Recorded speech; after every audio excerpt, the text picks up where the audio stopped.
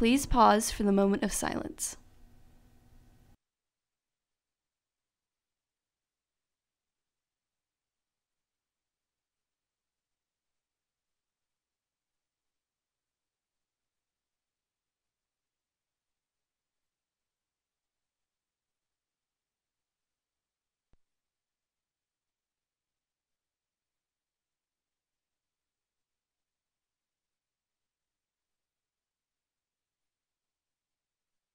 Please stand for the pledges.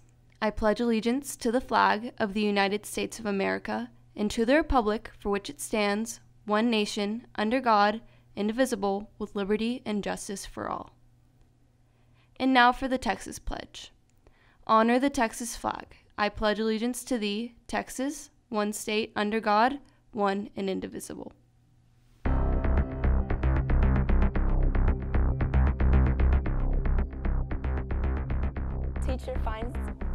How a teacher finds his passion while traveling across the globe. And we debut a new segment on NHSTV sharing teachers' most embarrassing moments. And a holiday rivalry faces off in this week's Texans on Main Street. NHSTV Live starts right now.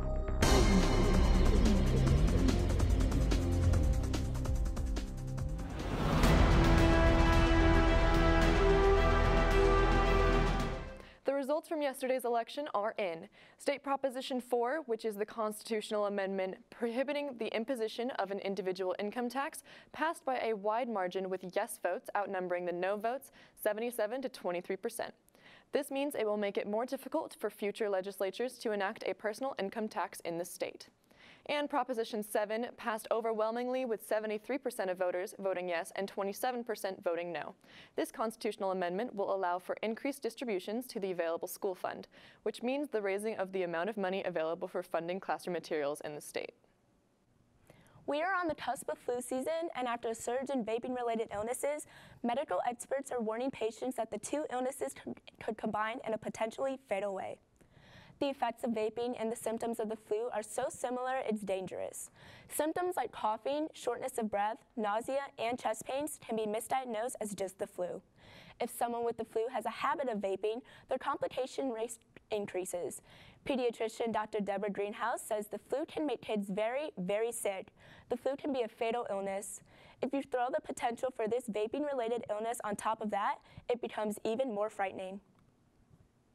Last night, 84 Northwest students were inducted into National Honor Society. The annual induction happened in the Performing Arts Center at 6 p.m. Students have worked hard to get invited to be inducted into the organization, so join us in congratulations to all NHS inductees. And speaking of National Honor Society, NHSTV reporter Clarissa Rodriguez is out on Main Street with NHS historian Mariah Maldonado to give you more information about it. Clarissa? Hey guys, I'm here with Mariah Maldonado. So can you tell us a little bit about National Honor Society? Yeah. So National Honor Society is a club that focuses on character, leadership, scholarship, and service. So I know that you have to maintain good grades throughout the year to get invited. What are those grades? So you have to have a 3.6 unweighted GPA and a 4.0 weighted to be able to be invited. Okay, and what are some of the benefits of it after? So it looks very good on college applications. You get a lot of community service hours and you gain a lot of friendships. All right, back to you anchors. Oh, that was so bad. Thanks, Clarissa. If you have any other questions about National Honor Society, visit Ms. Wade in room 102 or Ms. Compton in room 103. Moving on, traveling to 37 countries before the age of 16 is a big accomplishment, but little do you know, a member of our Texan staff did just that.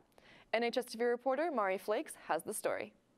For those who are not in wrestling, football, or AP World History, you might not be familiar with the name Coach Shields.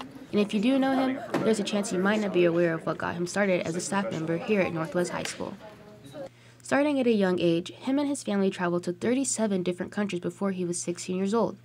Being able to walk around a city that's several thousand years old and seeing castles and Roman ruins and whatnot just down the street from your house was a pretty cool experience. Seeing this history up front and personal inspired him to learn more about the history and become a teacher. Living in Portugal for 5 years, he started teaching at an international school and coaching an American football team. At this school, he taught 11 different nationalities in every subject from 7th grade to seniors.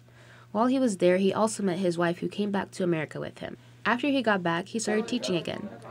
He enjoys teaching history since most students don't know much about it. Being able to see and make those connections is a cool experience, and I think it's important for them to learn that. Coach Shields spends most of his time teaching and coaching and is always willing to help his students. Even if history is not one of your strong suits, he is always trying new ways to engage his students in learning new things. This has been Mari Flakes with NHSTV. Today's French Appreciation Week theme is science and technology. Today's question is, from where do the French launch their rockets? The first student to correctly answer the trivia question wins a prize. Please see Madam White in room 604 for your chance to win. And now for a new segment on NHSTV, this is Embarrassing Teacher Moments.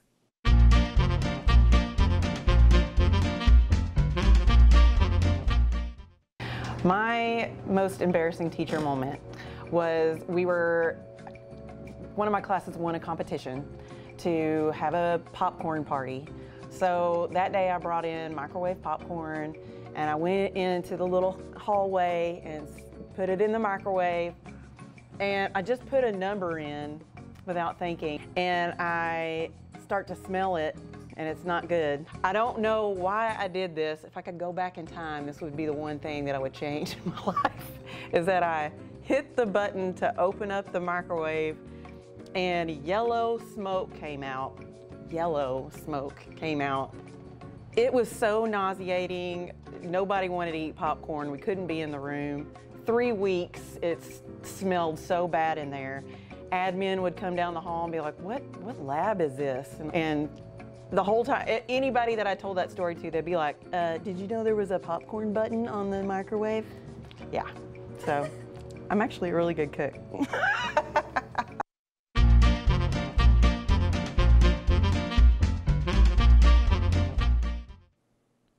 Thanksgiving and Christmas fall fairly close to each other, which leaves us with the question, which holiday is better?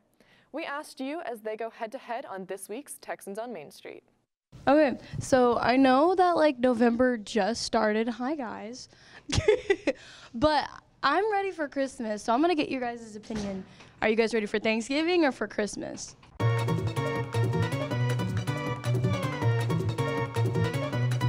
So which do you prefer, Christmas or Thanksgiving? Christmas. Okay, and then why is that? Christmas is the most wonderful time of the year.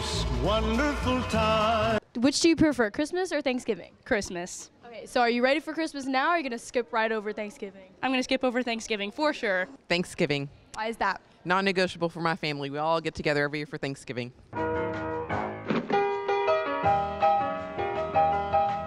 Okay, so which do you prefer, Christmas or Thanksgiving? Thanksgiving. Christmas. Christmas is so much better than Thanksgiving because you also get to eat and you get presents. Okay, and we also have a tournament. So which do you prefer, Christmas or Thanksgiving? Christmas all the way. Christmas. When did you guys start arguing? Okay. Everything kind of runs together in my family, you know? Like, we go celebrate Thanksgiving, and then we eat turkey and stuff.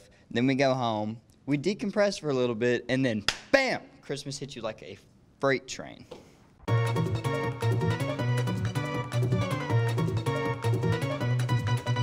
Congratulations to our Lady Texan volleyball team for a great season. The Lady Texans took on Birdville last night, but lost a heartbreaker, 3 sets to 2 sets. Also, remember that hats and hoods are still not allowed in the building. If you wear one, like that guy in Texans on Main Street, it will be taken up by teachers and administrators.